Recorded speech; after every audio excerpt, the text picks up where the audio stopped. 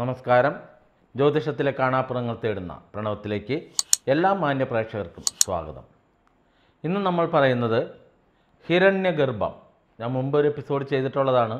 വീണ്ടും പുതിയ പ്രേക്ഷകർക്കായി ഇന്ന് മാറിയിരിക്കുന്ന നമുക്കെതിരെ പ്രഹ്ലാദക്കൂട്ടങ്ങൾ ഒരുപാട് ഒളിയമ്പുകളുമായി വരുന്ന ഈ കാലഘട്ടത്തിൽ ഹിരണ്യഗർഭം എന്നാൽ എന്താണ്, അതിലേക്കാണ് നിങ്ങളെ പ്രണവം കൊണ്ടുപോകുന്നത്. പിന്നെ മാന്യ പ്രേക്ഷകരോട്, പുതിയതായിട്ട് വന്നിരിക്കുന്ന പ്രേക്ഷകരോട് എനിക്ക് പറയാനുള്ളത്, നമുക്ക് നമ്മുടെ വീഡിയോകൾ കുറ്റം പറച്ചിലൂടെ മാത്രമേ കടന്നു പോവുകയുള്ളൂ. കാരണം എന്നെ പ്രതിരോധിക്കുന്നതിന് ഞാൻ മാത്രമേ ഉള്ളൂ. എനിക്ക് തോന്നിയിട്ടുള്ളത്, പലരും നമുക്ക് നല്ല അഭിപ്രായമാണ്, നല്ല പ്രോഗ്രാമാണ് എന്നെല്ലാം പറയുന്നതല്ലാതെ കണ്ട് നമുക്കെതിരെ ഒരുപാട് പേര് കള്ളക്കമൻറ്റുമായിട്ട് വരുന്നുണ്ട്. അപ്പോൾ അതിൽ തന്നെ ഒരു അനിൽകുമാർ ലക്ഷ്മിത്രയം, പിന്നെ ഒരു സുഭാഷ് പയ്യന്നൂർ, ഇങ്ങനെയുള്ള ചിലരെല്ലാം ജ്യോത്സ്യന്മാരാണ്. അപ്പോൾ ഇവരെല്ലാം കള്ളക്കമൻറ്റുകളുമായി വരുമ്പോൾ, ജനങ്ങളെ തെറ്റിദ്ധരിപ്പിക്കുന്നതിന് വേണ്ടി വരുമ്പോൾ നിങ്ങളാരും പ്രതികരിച്ച് കാണുന്നില്ല. നമ്മുടെ ഇവിടെ പൂജ കഴിഞ്ഞ് റിസൾട്ട് കിട്ടിയ സോണി മാത്രമേ പ്രതികരിക്കുന്നതായിട്ട് കാണുന്നുള്ളൂ. അവർ ഏതൊരു ഭാഷ പ്രയോഗിച്ചാലും സോണിയും തിരിച്ച് അതേ ഭാഷ പ്രയോഗിക്കുന്നു. മറ്റുള്ളവർ റിസൾട്ട് കിട്ടിയ എത്രയോ പേര് നമ്മുടെ അടുത്ത് പോയിട്ടുണ്ട്. അപ്പോൾ അവർക്കൊന്നും പ്രതികരണശേഷി നഷ്ടപ്പെട്ട ഒരു സമൂഹമായി താഴേക്ക് അധപ്പതിച്ചുകൊണ്ടിരിക്കുകയാണ്. അത് എന്നെ വളരെ വിഷമിപ്പിക്കുന്നൊരു കാര്യമാണ്. കാരണം നിങ്ങൾക്ക് അറിവുകൾ ഒരുപാട് വേണം, പക്ഷേ നിങ്ങൾ ചില സിനിമകളിൽ ഇങ്ങനെ നിൽക്കുന്ന പോലെ മരപ്പാവ കണക്കെ നിൽക്കുന്ന ആ ഒരു രീതി മാറ്റണം. സമൂഹം ഉണരണം. എനിക്ക് വേണ്ടി മാത്രമല്ല ഇതെല്ലാം ചെയ്യുന്നത് എന്നുള്ള ഒരു യാഥാർത്ഥ്യം നിങ്ങൾ ഉൾക്കൊള്ളണം. എനിക്ക് മാത്രമായിട്ടാണ് ഞാൻ ചെയ്യുന്നതെങ്കിൽ, നമുക്ക് കിട്ടിയിരിക്കുന്ന കഴിവുകൾ വെച്ച് ഞാനും അവരുടെ കൂടെ കൂടുകയാണെങ്കിൽ ഒരിക്കലും അവരൊന്നും എനിക്കെതിരെ തിരിയില്ല. ഇതിപ്പോൾ കേരളത്തിൽ അങ്ങോളം ഇങ്ങോളമുള്ള എല്ലാവരും നിങ്ങൾ കാണുന്ന ഈ പ്രഹ്ലാദക്കൂട്ടങ്ങളല്ലാതെ അതിൻ്റെ പിന്നിൽ ഒരുപാട് ബുദ്ധിരാക്ഷസ കേന്ദ്രങ്ങളെല്ലാം പ്രവർത്തിക്കുന്നുണ്ട്. സാധാരണക്കാരായ ജനങ്ങൾക്ക് ഒരിക്കലും അത് മനസ്സിലാവില്ല. കാരണം അതിനുള്ള ബുദ്ധി വളർച്ച നിങ്ങൾക്ക് കിട്ടിയിട്ടില്ല. അതാണ് അതിൻ്റെ കാരണം. ഞാൻ തന്നെ ഒരുപാട് കാര്യങ്ങൾ ഒളിഞ്ഞും തെളിഞ്ഞും പരാമർശിക്കാറുണ്ട്. പക്ഷേ നമ്മളുടെ അടുത്ത് വന്നു കഴിയുമ്പോൾ നമ്മളത് പറഞ്ഞത് എന്താണെന്ന് മനസ്സിലായോ എന്ന് ചോദിക്കുമ്പോൾ അവർക്കതിൻ്റെ ഏകദേശ ധാരണ പോലും ഇല്ലാതെ പോകുന്നു. അപ്പോൾ അങ്ങനെയുള്ള ഒരു ജനസമൂഹത്തിനെയാണ് ഇവർ പറ്റിച്ചുകൊണ്ടിരിക്കുന്നത്. അപ്പോൾ ഇത് തന്നെ നമുക്ക് പലരും ഫോണിലൂടെയൊക്കെ സംസാരിക്കുമ്പോൾ അവർ പറയും, ഞങ്ങൾക്കിത് അറിയില്ലായിരുന്നു, ഞങ്ങൾ തെറ്റിദ്ധരിച്ച് ഇങ്ങനെയായിരുന്നു അങ്ങനെയായിരുന്നു. അപ്പോൾ ഞാൻ എപ്പോഴും പറയാറുണ്ട്, നിങ്ങൾക്ക് ഓരോരോ പുതിയ അറിവുകൾ പകർന്നു തരുമ്പോൾ നമ്മളെ പ്രതിരോധിക്കേണ്ട ഉത്തരവാദിത്വം നിങ്ങൾക്കാണ്. പക്ഷേ നിങ്ങളത് ചെയ്യുന്നില്ല. ഞാൻ തന്നെ എൻ്റെ വീഡിയോകളിലൂടെ തന്നെയാണ് ഞാൻ മറുപടി കൊടുക്കുന്നത്. ഇത് തന്നെ നിങ്ങൾ അവരുടെ എല്ലാം പ്രോഗ്രാമുകളിൽ പോയി കമൻ്റ് ഇട്ടിട്ട് യാതൊരു കാര്യമില്ല. കമൻ്റ് എപ്പോഴും നമ്മളുടെ പ്രോഗ്രാമുകളിലാണ് ഇടേണ്ടത്. അല്ലാതെ കണ്ടിട്ട് നിങ്ങൾ പോയിട്ട് അവനൊരു പണി കൊടുക്കാം, അതുകൊണ്ട് അവൻ്റെ പ്രോഗ്രാമിൽ ഇടാമെന്ന് വിചാരിച്ചാൽ നിങ്ങളെ ബ്ലോക്ക് ചെയ്യും, അല്ലെങ്കിൽ അവർ ഡിലീറ്റ് ചെയ്യും. അപ്പോൾ നമുക്ക് ചെയ്യാൻ വേണ്ടത്, നമ്മുടെ ഇവിടെ നിന്ന് പൂജാപരിഹാരം ചെയ്ത് ALS വാങ്ങിയൊക്കെ റിസൾട്ട് കിട്ടിയ ഒരുപാട് ആളുകളുണ്ട്. അപ്പോൾ അവർക്കെല്ലാം തീർച്ചയായിട്ടും പ്രതികരിക്കാം. ഞാൻ ഒരുപാട് പൈസ കുറച്ച് കൊടുത്തിട്ടുള്ള ആളുകളുണ്ട്. ഇവരൊന്നും ഞങ്ങളെ ബാധിക്കുന്ന പ്രശ്നമല്ല.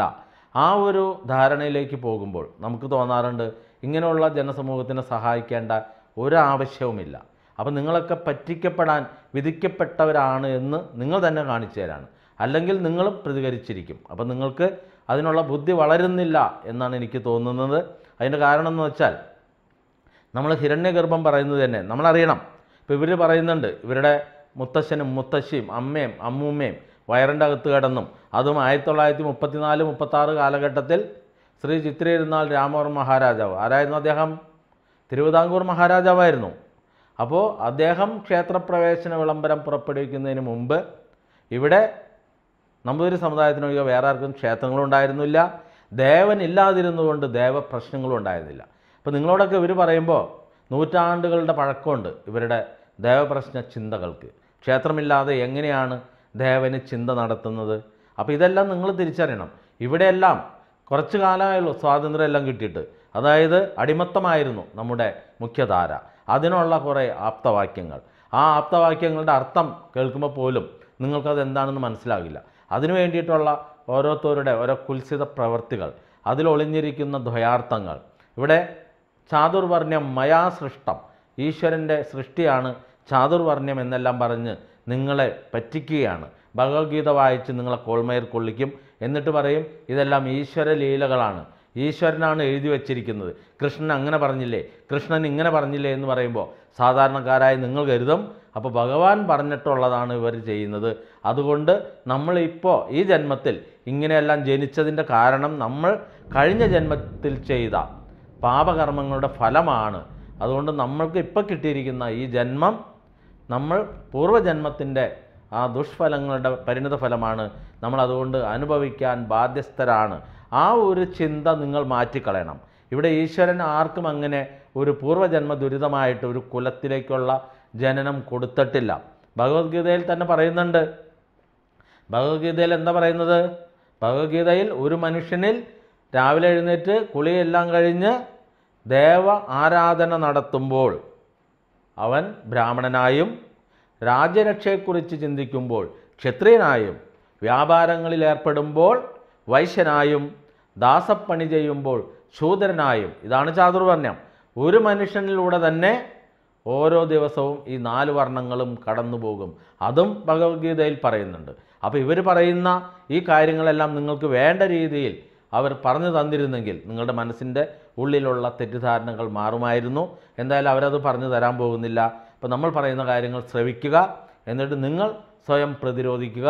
അവനവൻ സ്വയം നന്നാവുക, അവനവൻ്റെ കുടുംബം നന്നാവുക, അങ്ങനെ നാട് നന്നാവുക. അപ്പോൾ നമുക്കിവിടെ പറഞ്ഞു വരുന്നത് എന്താണെന്ന് വെച്ചാൽ, ഈ പറയുന്ന ഹിരണ്യഗർഭം തിരുവിതാംകൂർ രാജാക്കന്മാർ അവർ ശൂദ്രജാതിയിൽപ്പെട്ടവരാണ് എന്നാണ് കണക്ക്.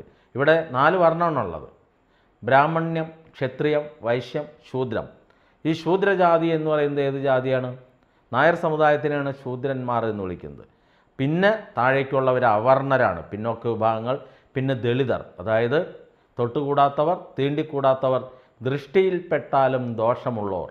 ഇന്നിപ്പോൾ ചിലർ കരുതും ഇതെല്ലാം പൂർവ്വകഥകളല്ലേ, ഇപ്പോൾ ഇതിൻ്റെ ആവശ്യമുണ്ടോ എന്ന് ചോദിച്ചാൽ ഇപ്പോഴും ഈ പറയുന്ന ചാതുർവർണ്ണ്യം ഇവിടെ നിലനിൽക്കുന്നുണ്ട്. അതുകൊണ്ടല്ലേ നിങ്ങൾ കോർത്തുകൊണ്ട് കൊടുക്കുന്ന മാല ക്ഷേത്രങ്ങളിൽ ചെല്ലുമ്പോൾ അവിടെ കഴകമേൽപ്പിച്ചിട്ടുണ്ട്. അവർ കുത്തിയാലേ അവിടെ സ്വീകരിക്കുകയുള്ളൂ. അപ്പോൾ ഇവിടെ ചാതുർവർണ്ണ്യം നിലനിൽക്കുകയാണ്. ഓരോ മനസ്സിലും അത് നിലനിൽക്കുന്നു. അതെല്ലാം നിങ്ങൾ തൂത്തെറിയണം. എല്ലാവരും സമന്മാർ എന്നുള്ള ചിന്തയിലേക്ക് വരണം. അപ്പോൾ നമുക്കിവിടെ ഈ തിരുവിതാംകൂർ രാജാക്കന്മാർ ശൂദ്രജാതിയിൽ എന്നാണ് മുദ്ര കുത്തപ്പെട്ടിരിക്കുന്നത്. അതുകൊണ്ട് ആ ഒരു രാജാവ് മരിച്ചു കഴിയുമ്പോൾ, രാജാവ് നാട് നീങ്ങുക എന്ന് പറയുന്നത്, ഇപ്പോൾ രാജാവ് മരിച്ചു കഴിയുമ്പോൾ അടുത്ത അവകാശിയെ കിരീടധാരണത്തിന് ഒരുക്കുമ്പോൾ അവിടെ മുതലാണ് ഈ ഹിരണ്യഗർഭം ആരംഭിക്കുന്നത്. അതെന്താണെന്ന് വെച്ചാൽ, ഈ യുവരാജാവായിരിക്കുന്ന, ചിലപ്പോൾ യുവാവായിരിക്കും, ചിലപ്പോൾ 14 വയസ്സ്, ചിലപ്പോൾ 15 വയസ്സ്, ചിലപ്പോൾ 17 വയസ്സ്. അപ്പോൾ പെട്ടെന്നുള്ള മരണം കഴിയുമ്പോൾ അടുത്ത കിരീടാവകാശിയെ കിരീടധാരണം നടത്തണം. അപ്പോൾ അതിന് വേണ്ടിയിട്ട് അവിടെ ജ്യോത്സ്യൻ സമയം കുറിക്കും.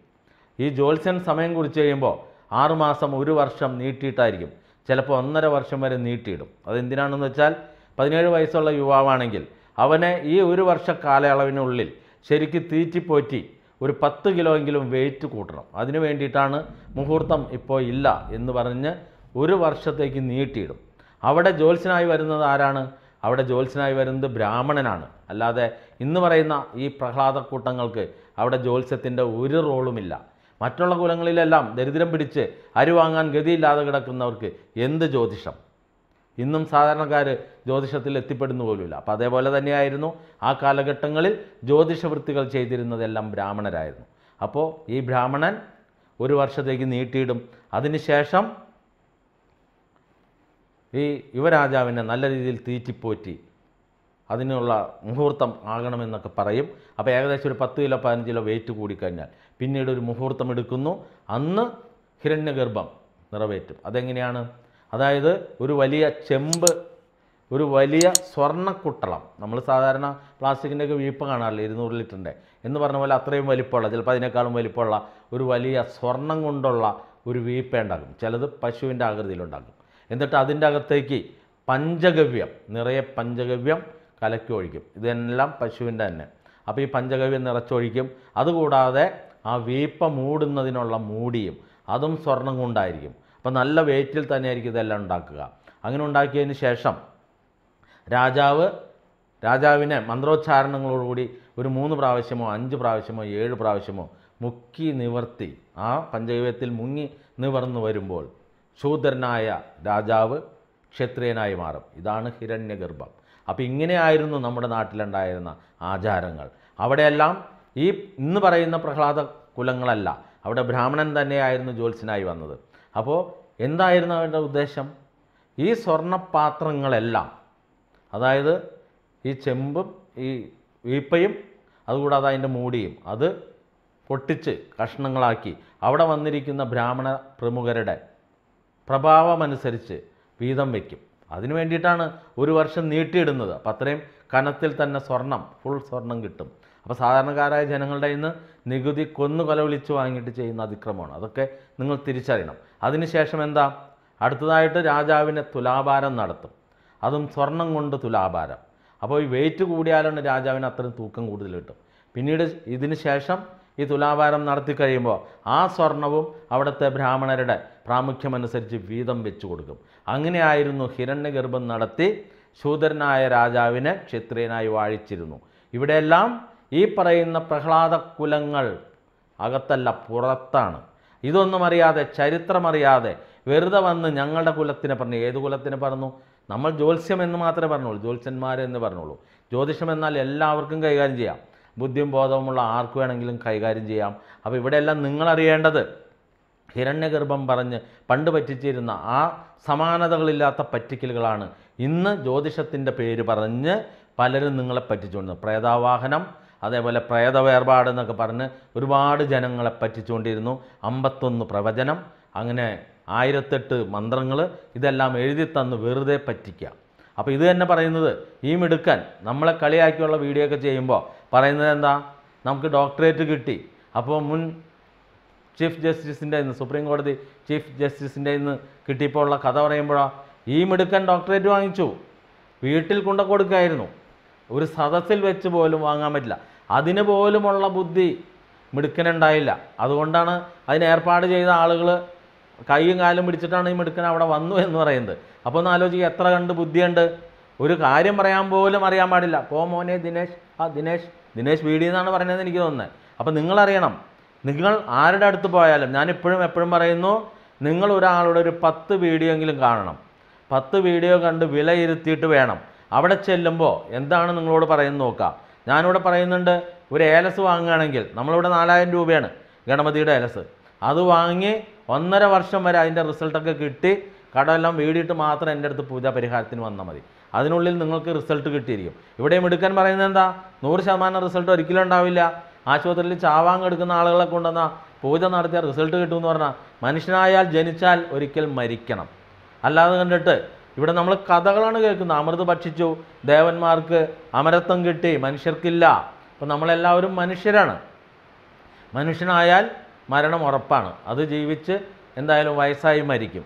അപ്പോൾ അങ്ങനെ ഒരു അമരത്വം മനുഷ്യരായ ആർക്കും കിട്ടാൻ പോകുന്നില്ല എന്ന യാഥാർത്ഥ്യം കൂടി നമ്മൾ തിരിച്ചറിയണം. അപ്പോൾ ഇവിടെയെല്ലാം വീമ്പിളക്കുമ്പോൾ എനിക്ക് 12-13 സ്റ്റാഫുണ്ട്, അതെല്ലാം പൂജ കഴിഞ്ഞവരാന്ന് പറയുമ്പോൾ ഇത് തന്നെ ഞാൻ പറഞ്ഞത്, നിങ്ങളെല്ലാവരും എൻ്റെ അടുത്ത് വന്ന് പൂജ ചെയ്ത് മാസം 30,000 രൂപ സാലറി ഈ മിടുക്കൻ നിങ്ങൾക്ക് തരും, നിങ്ങളത് വാങ്ങണം.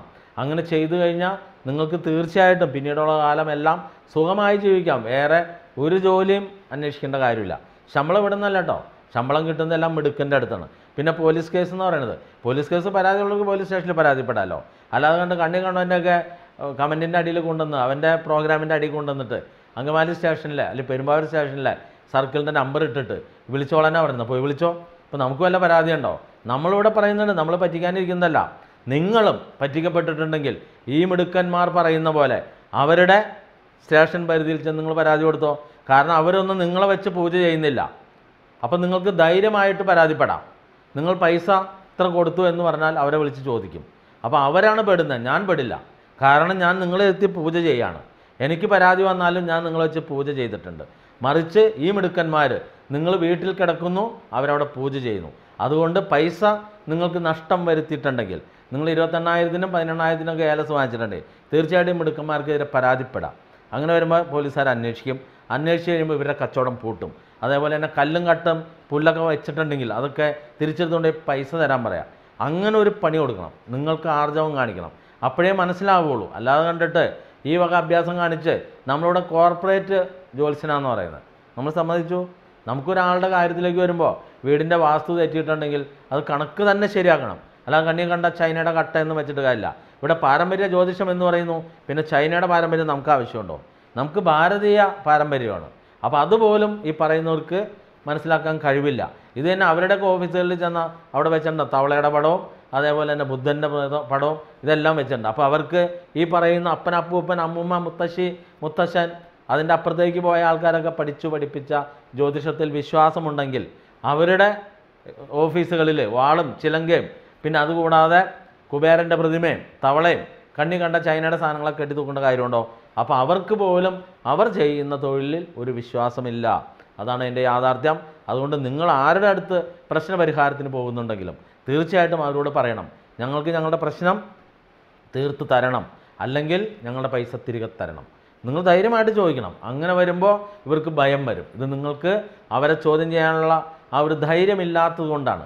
നിങ്ങളങ്ങനെ ചോദ്യം ചെയ്ത് നോക്കിയേ.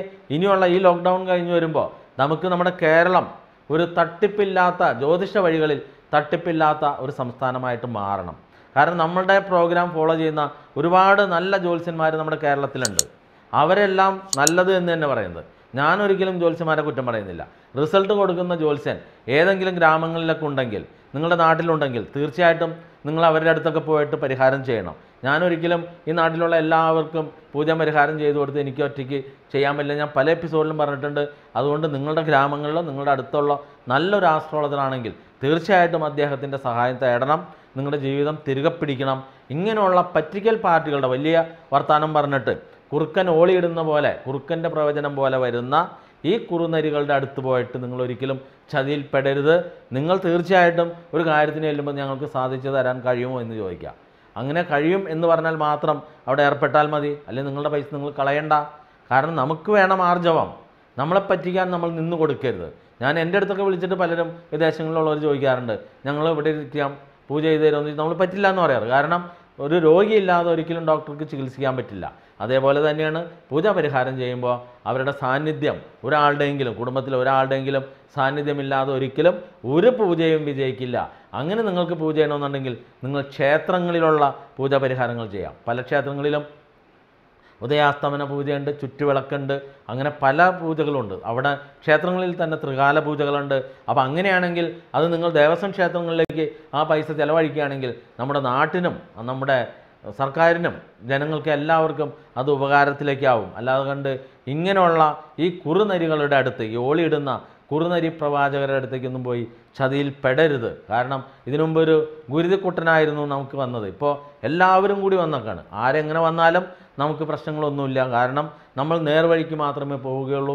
സത്യത്തിൻ്റെ വഴിയിൽ മാത്രമേ നമുക്ക് സഞ്ചരിക്കാൻ സാധിക്കുകയുള്ളൂ. നിങ്ങളും അതേപോലെ തന്നെ നിങ്ങൾക്ക് നേടണം എന്നൊരു ആർജവത്തോടുകൂടി തന്നെ മുന്നോട്ട് പോകണം. ആരെങ്കിലും അടുത്തൊക്കെ പോകുന്നുണ്ടെങ്കിൽ ഒരു 10 അവരുടെ പ്രോഗ്രാമെങ്കിലും കണ്ട് അവരെ പൂർണ്ണമായി ബോധ്യപ്പെട്ട് അവിടെ ചെന്നിട്ട് ചോദിക്കണം. ഇപ്പം ഞാനിവിടെയാണെങ്കിൽ ഒരു ഏലസേ കൊടുക്കുള്ളൂ എന്ന് പറയുന്നുണ്ട്. അത് വെച്ച് തന്നെ നിങ്ങൾ ക്ലിയറായിട്ട് വരണം. അതേപോലെ നിങ്ങൾക്കിവിടെ ഗണപതിയുടെ ഏലസ് 4000 രൂപ, അശ്വാരൂടെ 5000 രൂപ. അതിന് മുകളിൽ എൻ്റെ അടുത്ത് ഒരു ഏലസിന് ഒരു വിലയുമില്ല. അപ്പോൾ ഇതെല്ലാം നിങ്ങൾ മനസ്സിലാക്കണം. എവിടെ ചെന്നാലും ആവശ്യമില്ലാത്ത പൈസയൊന്നും ഒരു കാരണവശാലും കൊടുക്കരുത്. നമ്മൾ പറയണം ഇതിനൊക്കെ ഇത്ര റേറ്റ് ഉള്ളൂ, ഞങ്ങൾക്കറിയാം, അതുകൊണ്ട് നടക്കില്ല, എനിക്ക് റിസൾട്ട് വേണം എന്ന് തന്നെ പറയുക. അങ്ങനെ ചെയ്തു കഴിഞ്ഞാൽ ഒരാളെയും പറ്റിക്കാൻ പറ്റാത്ത രീതിയിലേക്ക് നമ്മുടെ കേരളീയ സമൂഹം ജ്യോതിഷ വഴികളിലൂടെ സത്യസന്ധമായിട്ട് തന്നെ മുന്നോട്ട് പോകാൻ സാധിക്കും എന്നൊരു യാഥാർത്ഥ്യത്തിലൂടെ മുന്നോട്ട് പോവുക. ഇന്നത്തെ പ്രണവം അവിടെ പൂർണ്ണമാകുന്നു. നന്ദി, നമസ്കാരം.